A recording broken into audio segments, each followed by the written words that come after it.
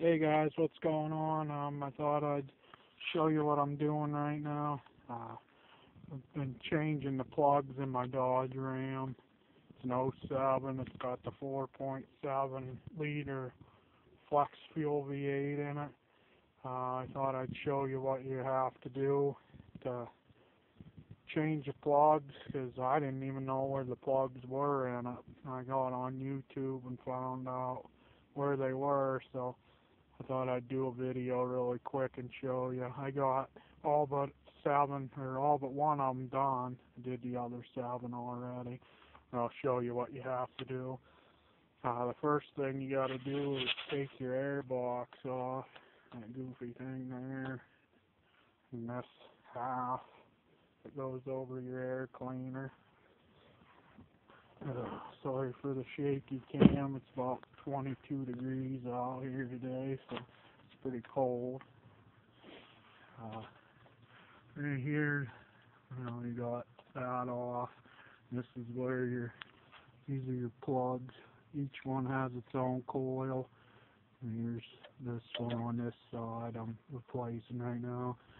There's that one, that one, that one.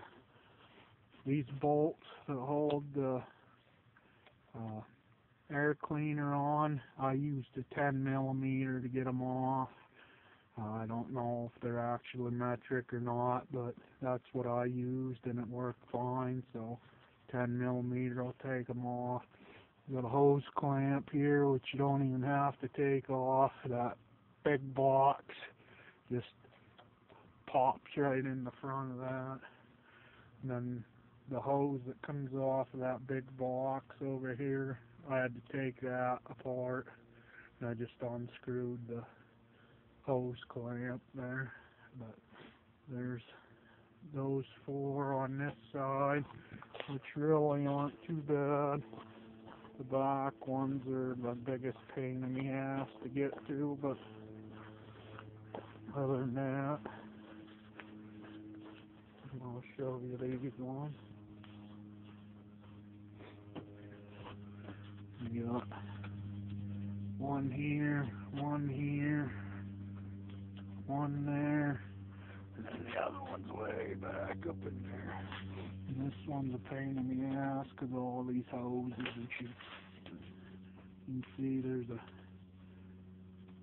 nut right here that holds them on. They're 10mm too. That's what I used.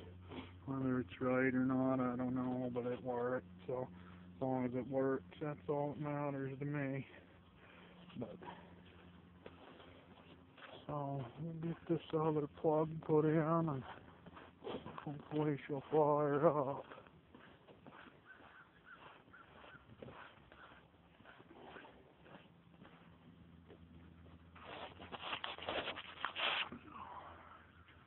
Get the wrench here.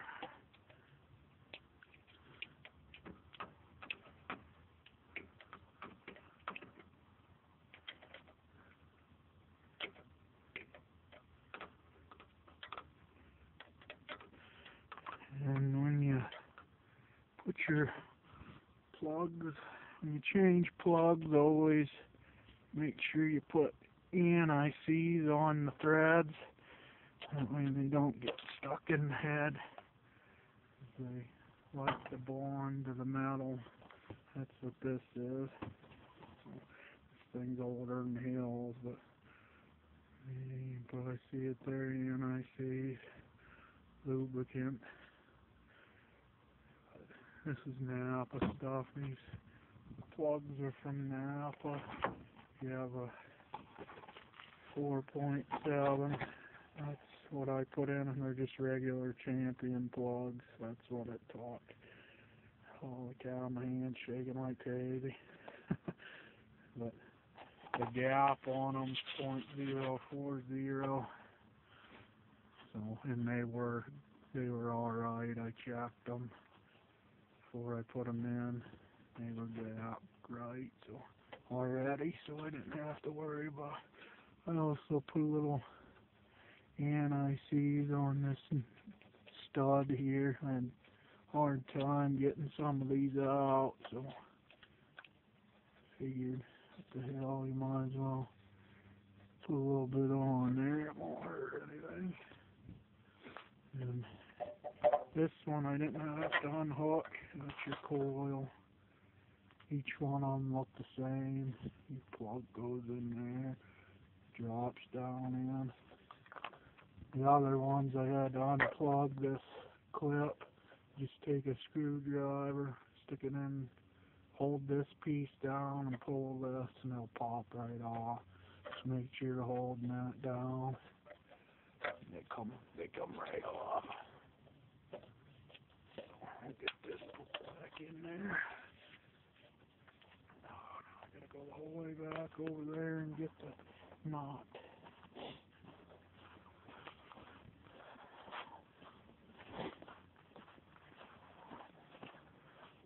This has been a pain in the ass. I had to stand on the front bumper and lean over through the front to get it done. I'm 6'1" and I still can't reach everything, so just squeeze through here. Would have been a lot nicer if I'd backed it in before the battery died. Oh well, you can see that. Oh man, where'd it go? Poop. Who's any of them until now? Now, you guys get the idea. Just put that back on, and then you put the air box. This wire here hooks into one of the sensors in the back of the box. And I'll give her a rip snort here and see if she starts. I hope so. She was pretty flooded from the battery being dead. So I hope it helps you out. 07 Dodge Ram 1500 4.7 flex wheel V8. Changing the plugs. Have a good one.